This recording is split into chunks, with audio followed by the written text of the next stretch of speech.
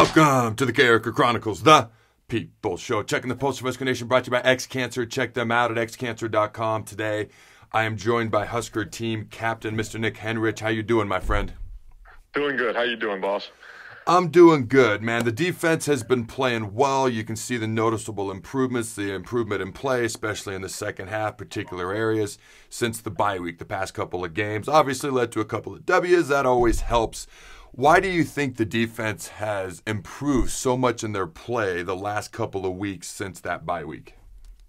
Yeah, I think that week just kind of really allowed us to reset and kind of, you know what I mean, keep meshing as a unit. We had a lot of new guys playing that, it takes time to get used to playing with each other, you know what I mean? So I think that bye week was huge just to kind of hit a reset button and for us to just really shift our mentality and realize we still have everything we want to do in front of us.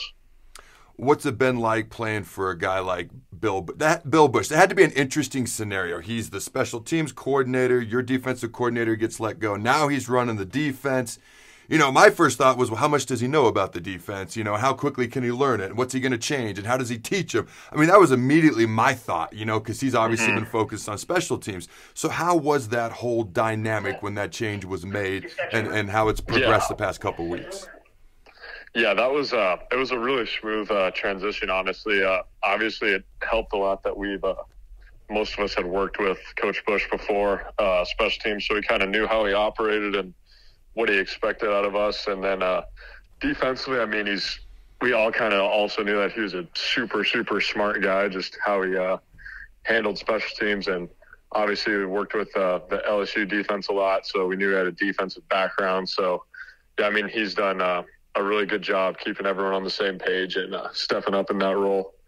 What's probably the single biggest change that he's made since he's become the D coordinator? I'm sure there's multiple ones, but is there one that sticks out to you the most?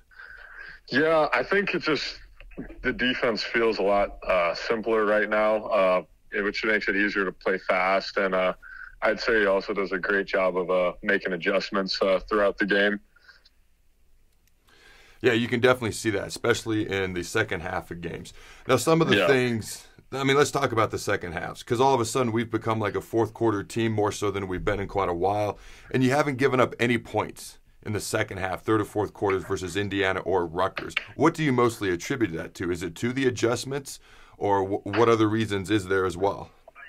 Yeah, it's to the adjustments, and I think as a unit, we're just doing a good job just taking it one drive at a time, you know what I mean?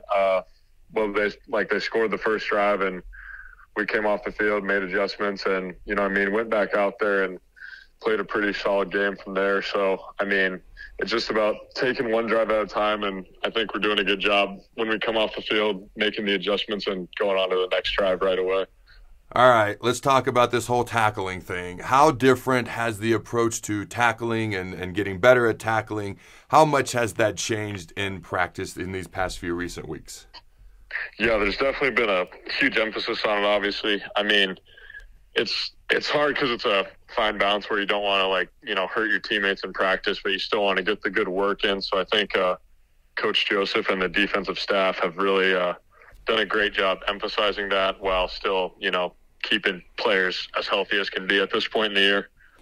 So I would imagine, I know you guys are practicing Tuesday, Wednesday, all right, Thursday, Friday, then you got the Saturday walkthrough. You got Friday walkthrough, and then you got the game Saturday. So I would imagine you're in pads Tuesday, Wednesday. Thursday is probably non-padded, more of a speedier type practice. Correct me if I'm wrong. So what days are you going live and doing these live tackling drills? Yeah, Tuesday, Wednesday are the meat grinder days, I guess, where you really got to bring the lunch pail and come ready to go.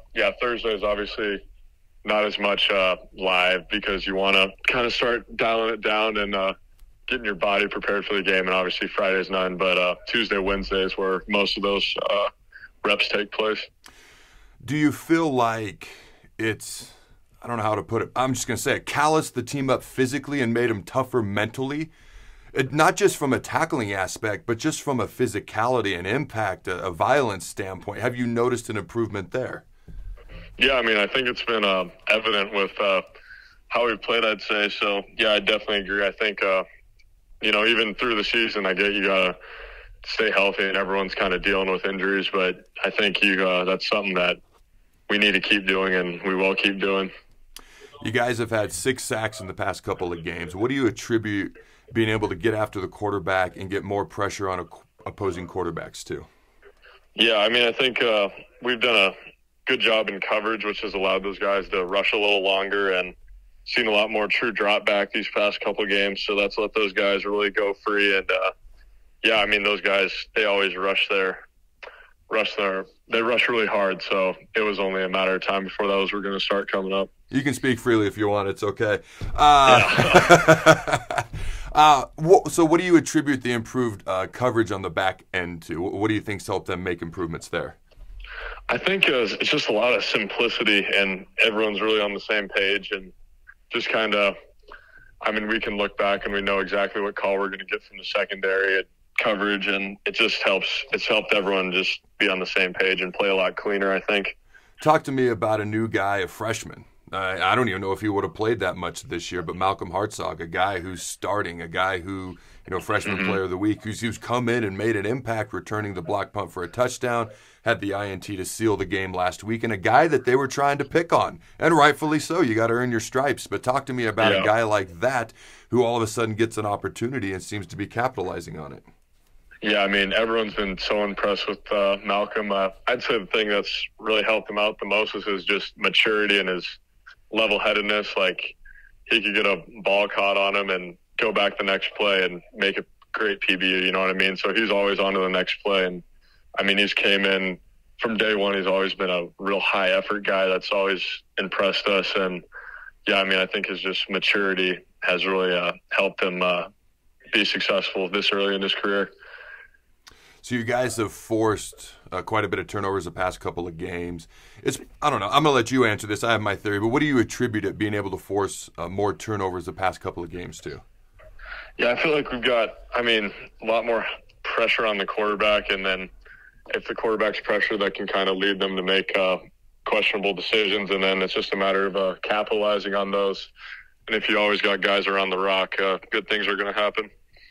Yeah, there's been 4 interceptions over the past couple games in the second halves alone. Last question for you. So being a team captain this year, dude, obviously, tumultuous, up, down, not a boring season, however you want to phrase it. What's it been like while all this is going on and you're one of the leaders of the team? What kind of role have you taken? What's been your approach to trying to keep this team going in the right direction with all that's gone on this year? Yeah, I mean, obviously it's definitely not been easy with, all the crazy stuff that's happened, frankly, at the start of the year and everything that's gone on now. I've just been, I think the leaders and this whole team has just tried to really just live moment by moment. And, let's not look at the future. Let's not look at the past. Let's control what we can control. Literally, like, practice. Okay, practice. Now we got lunch, treat. You know what I mean? Just literally just live moment by moment and just continue to do that, and we're going to be all right if we do that. For sure. Controlling the controllables. Yep.